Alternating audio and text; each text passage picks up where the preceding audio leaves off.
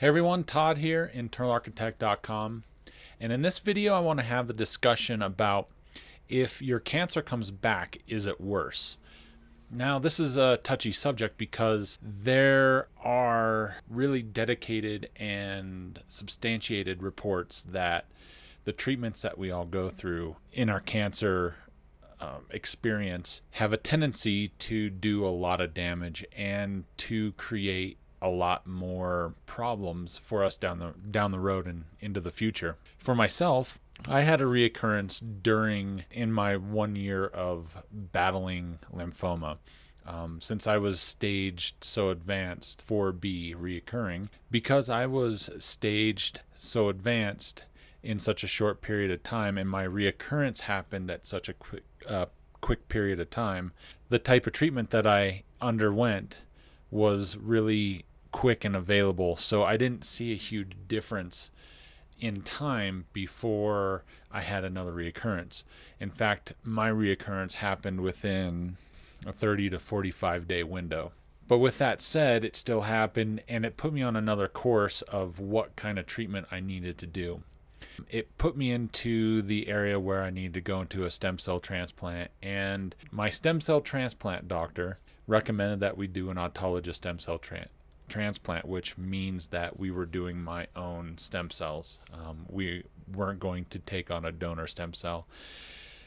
And that would have caused a lot of other issues like the graft host disease and a number of other complications, keep your body from rejecting the stem cells donated from someone else. So that was the route we went. We went with my own stem cells, and to this point, it has worked really, really well. In the future, obviously you can't predict the future, right? But you can say that, and it's safe to say that I'm probably going to have some medical issues to deal with as I get older, as my body ages, and the damage that I took on because of the lymphoma and the stem cell transplant that I underwent will undoubtedly at some point rear its ugly head. I've kind of come to grips with that as far as how I'm going to deal with it mentally, and my mentality and my mindset is prepared for what is going to happen. I hope it never happens, and if it doesn't, that would be awesome, but I don't believe that will happen. And I think it's a kind of a key thing to understand that knowing that I'm going to have some issues in the future really kind of prepares me for when that time comes. So back to the question, when a cancer comes back, is it worse?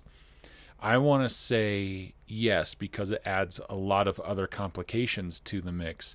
One, you're going to have a lot of other health issues because of the time lapse, so your age will have an effect on what goes on and how you're able to fight the cancer and how you're able to take the treatment. And then two, it all depends on how active you are and how physically capable you are to handling the treatment as it comes on as you get older. There's that period of time between when you were diagnosed and you finished your treatment for the first round of cancer, and then when you had either reoccurrence or a secondary cancer based off of whatever the chemotherapy was or whatever your body decides what cancer it wants to present itself, makes it really hard to define, So that's why I really believe it's going to be worse. It's going to be a harder battle, and it's going to be a more difficult challenge for you to really battle it. So what can you do to really prevent this from getting any worse, or when it does come on, to making it worse? And I think a lot of it just comes down to being prevention oriented in your mindset and really trying to live a prevention lifestyle. What does that mean anymore these days, right? I mean, you see people on diets, you see people being incredibly active, and they're doing their thing to really make their health as best as they possibly can. So take that in mind, where you're needing to do a couple things. You're needing to do one, really be aware of the nutrition that you are taking. If you're eating a lot of junk food, if you're eating a lot of fast food, that is going to really affect your outcome when it comes to a secondary cancer that you have down the road. Two, are you getting enough exercise? we should be getting about 30 minutes of exercise a day at a minimum. And to me, I think that's not enough. I feel a lot better when I'm getting at least an hour or more a day. And don't get me wrong, it is incredibly difficult. It is a very, very hard thing to get that much exercise and to work it into your schedule. We all have busy lives. We all have responsibilities that have to get met. So how do you fit this in? Well, you got to make your days longer. You got to do a little bit more. And that's where it gets really tough, because you need to, it's something you need to do. But how do you do it? And that's just by getting up either earlier in the morning or going to bed later at night and using a little bit less sleep. So you need to have good sleep also, which leads me into number 3. And when you're staying up later or getting up earlier, it's going to make it a little bit more difficult to sleep better. So I think it's good to go into a 3 or 4 day a week type of activity schedule. And then just really helps you focus on the sleep that you do get, is really make it count. And I know that when I exercise and when I'm really active, I sleep so much better. So those are the things that really help a lot.